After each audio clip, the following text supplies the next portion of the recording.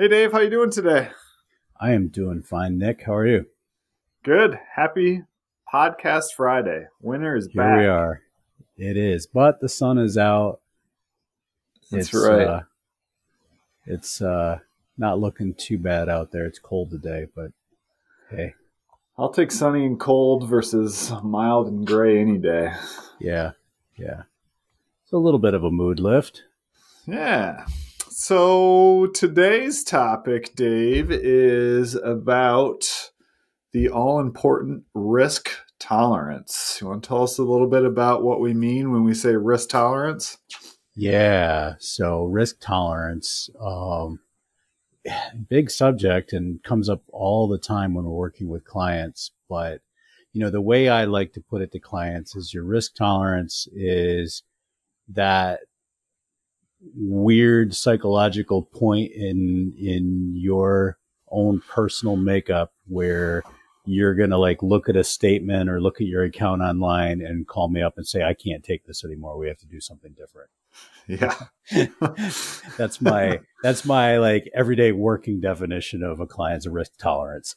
Right. And it's interesting because as we've seen, that can be a moving target. And a lot of times clients, there's a lot that goes into risk tolerance, right? If Mm-hmm. things are going well and everything seems great, people tend to have a higher risk tolerance than when the market's been down, right? For So sure. trying to get at what that real risk tolerance is can sometimes be a trick. Um, Yeah, absolutely. And I think too, it changes over your lifetime, right? Like it different does. Yeah. situations Yeah. in You your can you life. can be you can be much more tolerant of risk if you understand the markets. You're 25 years old and you're saving for a retirement 30 years down the road. Um, Right. when retirement's 2 years down the road, your risk tolerance may feel quite different. Not for everybody though. I've seen that, sometimes that doesn't change as much because there's also an experience and an education component to it, right? For It's not sure. uncommon, 25-year-olds today were in their early teens during the financial crisis and watched their parents go through all kinds of angst over that. We've just gone through a really bad year where some beginning investors really got bit for a number of reasons and don't have the 25 years of market experience to be like, oh yeah, last year we were down 12%, but I know that's just temporary, right? Right. So education, experience, where you are in life, all play into this. Yeah, I think that's a great point you made too about like the 25-year-old, the 20 to 30-year-old, really their only experience a lot of times with the market is 2008, right? Like that's what they Right, remember about the stock right. market is things went really bad in 2008 and you probably shouldn't trust it. Yeah, Right, yeah. like that's like their we don't talk about it as much anymore, but I'm sure you experienced this too when you were in the bank, Dave, and that is that greatest generation that lived through Mm. the Great Depression, Hmm. and their views on the stock market were Oh, formed around growing up and not trusting banks and not right. trusting markets, and there was There a was lot of never that. enough cash and there was Right, never yeah. never enough safety for some of those folks. Mm-hmm, And mm-hmm. yeah, I went through the behavioral finance and financial therapy curriculum at Kansas State, and a lot of it was talking about how early the technical phrase for it is money scripts. You know, Mm-hmm. those early experiences can be so formative in how you think about money, and in this case, how you think about markets and risk. Yeah, for sure. Big impact on people's Yeah. outlook and how they view these things. So, so one of the things that I wanted to talk about today that we do with our clients, Dave, and that is we create an investment policy statement for them. And part of that is assessing their risk tolerance. And so, Yeah. when we're talking about risk tolerance for clients and assessing it, it's important as advisors because we want to know, like, what your risk is, how you think about risk, so that we can help Hmm. work with you on certain categories and certain aspects of that. So that's important from an advisor standpoint, but it's also important from an investor standpoint to really understand like what you're comfortable with, what you're not comfortable with, what your overall attitude towards risk is. And to establish like a common language between us, right? Because I can say things like, oh, you're in a moderate growth portfolio, and your ears might say, oh, moderate growth. That means, low, like what's moderate to you can be completely different from what the industry or what I think of as moderate. Right. And so we need to kind of peel back that subjective language around conservative, aggressive, let's quantify that. What is a, when you say you don't want to take more than moderate losses, what does that mean? Is that 5%? Is that 10%? Let's put it in dollar terms, even better. If you've got a $500,000 portfolio, is 50,000 okay to lose? Right. Is 100,000 okay? What does that really mean? And yeah, so really what an investment policy statement does is takes the client's risk tolerance score. And then another aspect of risk is what we call risk capacity. And I tell clients, like, every time, whenever we're doing a financial plan, we're figuring out what your risk capacity is. How much risk can you take? How much risk do you need to take to make the plan work? Right. And at what point is it so much risk that the results start to get scary? For most clients, when we're dealing with middle class, upper middle class, affluent retirees, the capacity is almost bell shaped, right? They take not enough risk. They might run out of money because of inflation. If they take too much risk, they might run out of money because bad junk can happen in the market, right? Right. So we're always trying to come up with that objective risk capacity. They need to help us figure out their psychological risk tolerance. And then the investment policy statement takes those two things and melds it with, okay, and here's your portfolio, and these are the objective measures of risk in your portfolio. How do we square those three things together to make sure that you understand how your investment should behave and why we need them to behave a certain way and what we expect from the portfolio that we've matched you to? Yeah.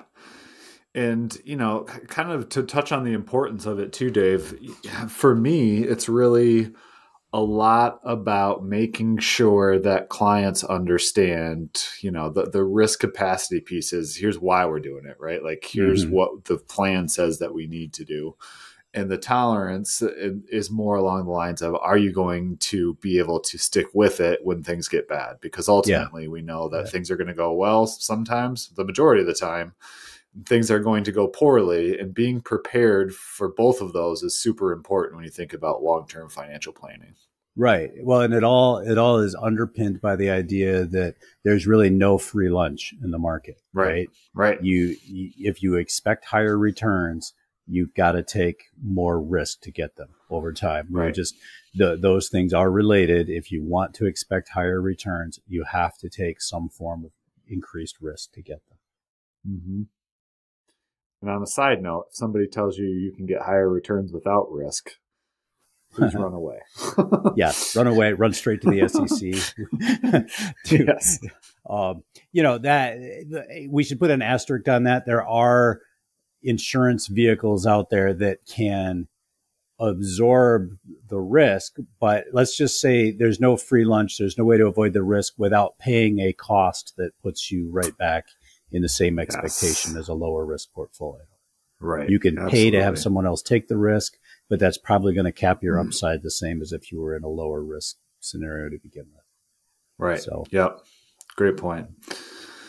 So let's peel back some of the psychological risk factors that we talk with people about. So we have 5 that we typically test. And the first one is investing confidence. Yeah. So these 5 factors are all what, we have a survey that we use with our clients to measure their risk tolerance from a company called Data Points. And it's our favorite of all of these assessments. There's lots of good ones and bad ones out there. But yeah, the first one is investing confidence, because obviously the more confident you are, the more risk you're probably likely to take. Right. And you understand, how things, That really, yeah. in theory, you're confident because you understand how the markets work, right? Yeah. So there's now that can work against you. Yeah. Yes. We know that false confidence can be just as bad as low confidence, but, in general, Yes. the more confident someone scores, the higher their risk tolerance is likely to be because they at least feel they understand things. Right. One of the things we like about the system we use is when people score a certain metric on one of these aspects of the test, it also gives us like coaching points to help them improve, right? Mm-hmm. Yep. So, if someone scores low in investing confidence, education can sometimes help that, Yep. doing things like setting aside 30 minutes or so every week to take a look at Wall Street Journal articles or investment reports that can help you understand what's going on. That's right. Or the Kitchen Table Finance podcast. Well, yeah, there's always us, right? I don't want to get too nepotistic about it, but yes, a big thing in building confidence is education and, just kind of testing your confidence and searching out that knowledge is really helpful if that's something you're not comfortable with. And, obviously that comes with the caveat of making sure you're using reputable sources that are actually going to help you build that and not necessarily just picking up whatever the news machine spits out. So we can definitely, as a part of the show notes, we've got some resources that we would recommend that we'll go ahead and throw in there, some books and some different people that you can follow on the various social medias for that, if that's something you're interested in. So then the next kind of measurement we like to look at is volatility composure. How do you feel when the markets go haywire? Right. Absolutely. What I always tell people about this one too is people make the worst financial decisions when there's the most chaos involved. Right. And so most of us by nature we're all emotional and most of us by nature make poor decisions as a result of those emotions. And this is really kind of that measurement of how you feel about the markets, how they affect you emotionally, and how that may trigger you to make a poor investment decision. Yeah. And, and to measure that, we're basically showing people different combinations of results and saying, okay, would you prefer this slow and steady return that doesn't add up to as much over time, but doesn't cause you as much angst in the meantime? Or are you okay with lots of ups and downs if the end result is likely to be higher, to put it in a nutshell? And in terms of things you can do about that, if you score low in that is, set a schedule, try not to obsess about your portfolio returns. And for a lot of people, that means looking less, right? Yes. And turning off the news. Yeah. And especially in bad times, right? Right. Remember that the news is in the business of getting you excited and getting you to pay attention to them and watch them and not necessarily make the best financial decisions. Absolutely. And another one I like too that's in here is just kind of taking a look at past times of volatility and looking at in terms of the market recovery and looking at the long term and looking at things that are helpful long term and not obsessing and worrying over what's happening right now and how bad they may make things seem. It's helpful to take a big picture approach when you're trying to improve kind of your volatility composure. Yeah, right on. The next dimension that we like to look at is someone's risk personality. Like, are you a risk seeker or are you a stability seeker? Right. Yeah. So risk personality. it can be related to, how you think about investing, and whether that's, you're a default conservative or a default risky person. And so having an understanding of that really helps when we're putting together portfolios. And I guess there's a pendulum with this too, right? Like if you're overly risky, that's something that we need to be wary of and have a conversation of, right? Because that comes down to like, my neighbor did, 30% in XYZ stock, and I think I'm going to buy that. Yeah. Without so there's an over and an under. Yeah. Yes. Yeah. Right. The risks that were involved, and sure, it worked out for your neighbor, but, and that's again too, where that risk capacity thing comes in, right? If somebody says, hey, I want to buy XYZ with 2% of my $1 million IRA. Well, that's one thing, right? Right. But I want to, go all in on this stock. That's a whole different conversation. And, sometimes it's about helping people, kind of right size that risk to fit their capacity. So. Yeah. So it definitely flows both ways. There's an over aggressive and then there's a too conservative. And so making sure understanding who you are will really give you a good understanding of some of the things that you need to focus on, or some of the things you should be concerned about when it comes to that. One of the things I really like about data points, or the survey we're discussing here, is that it breaks this into two parts too. There's risk personality, which is, are you in general a risk-seeking or a risk-avoiding person in your life? And then risk preference, which is speaking specifically about your investments. Right. And it's not uncommon for us to have, at least in my clientele, I've noticed a pattern where they'll score fairly low on risk personality, but because they've been long-time investors and have investing confidence, their risk preference is higher. So what I'm getting at there, they might score like a really conservative score. Like they're not going to like move across the country without like knowing what they're getting into. They're not going to quit a job to start a small company or something. But they also know that while they're conservative by nature, they need to take a moderate risk in their portfolio to get the job done, and they're comfortable with that. So I think that's one of the strong points of this particular system, is we can kind of parse that. Yeah, absolutely. Because, those things are, definitely related, but separate. And we do see a lot of disparity in terms of, those two different types of risks. And so understanding that's super helpful.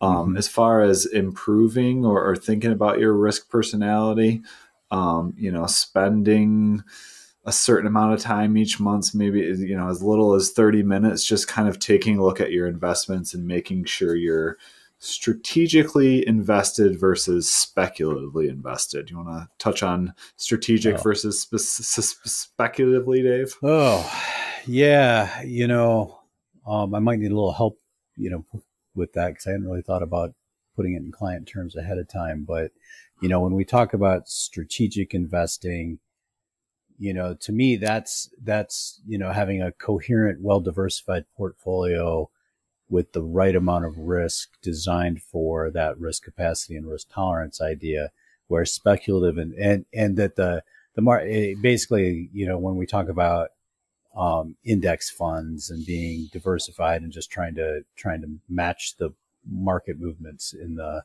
the broad market, where speculative investing is more about picking individual investments, taking large risks on individual things that may or may not pay off and have very large consequences in either direction.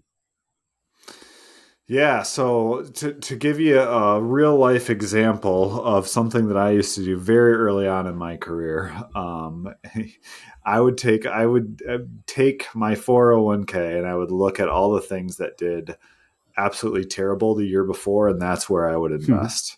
And a lot of times that paid off, because typically, what was last year's loser is next year's winner. But over a long period of time, having a diversified strategy, more than likely, I didn't track it, but would have the same level of returns with probably way less risk.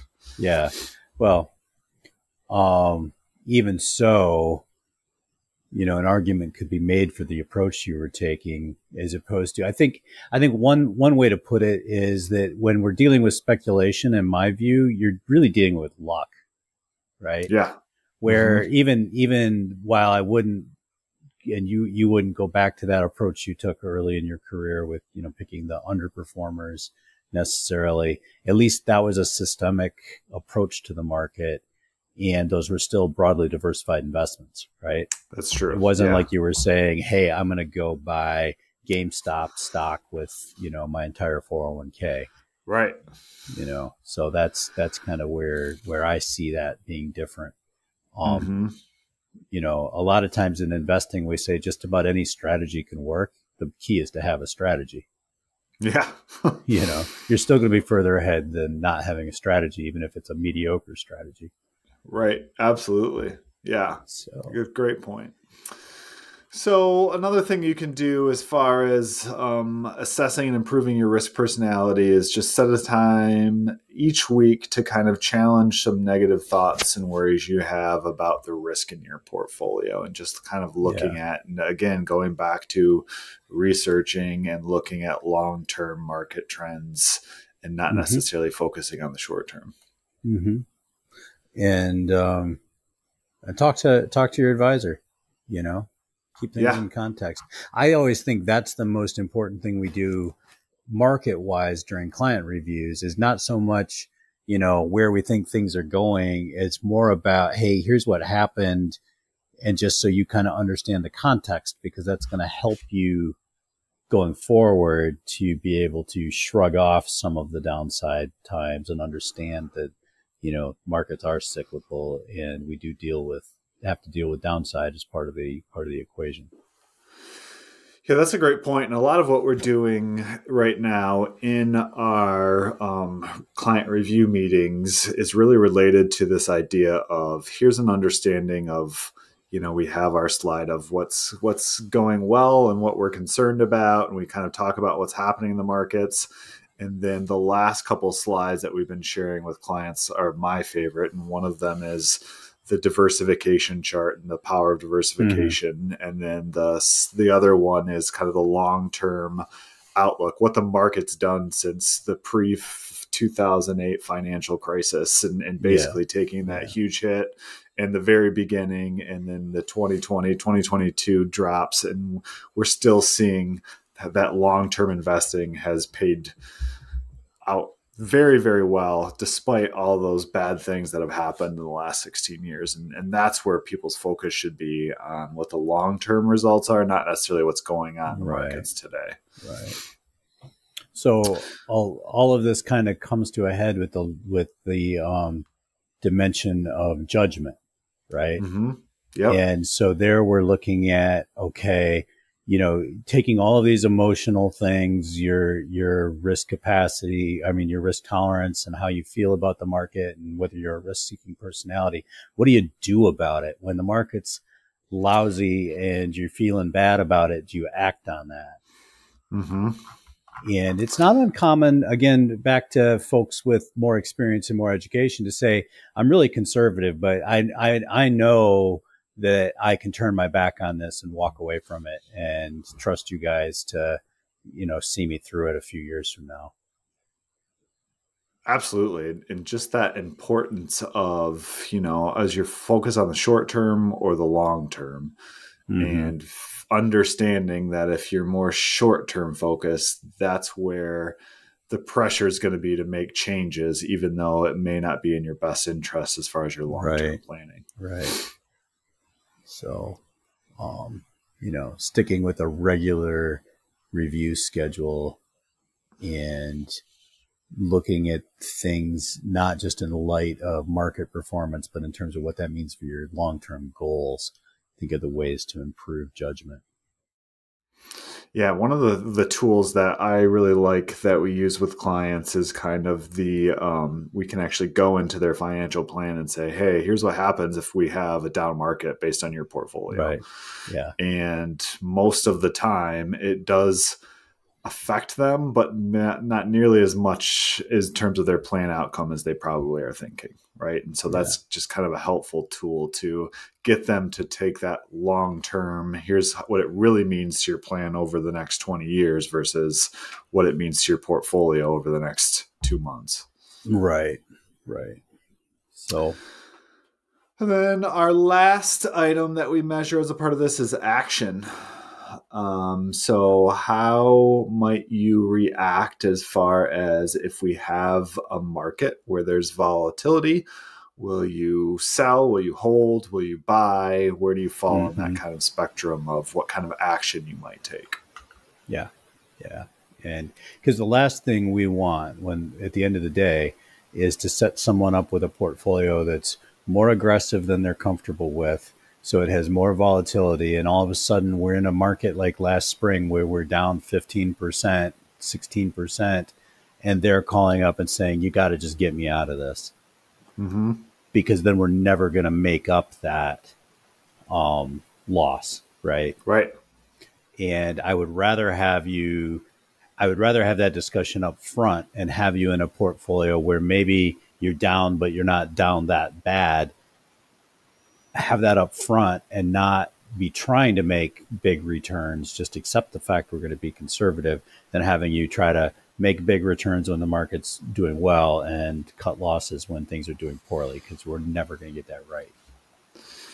Yeah, absolutely. And it's such an important conversation to have before you start investing, and especially, in working with an advisor around what does this mean in terms of, if what will my portfolio do? And really even breaking it down to like a dollar amount, like we said earlier, if you have a $500,000 portfolio and the loss is 50,000, how are you feeling about that? What is it, and start to visualize that, because ultimately, like we know, those things are going to happen. We're going to have periods where the market doesn't do well. And the more you're prepared for it on the front end, the better you'll do when that actually happens, right? Right.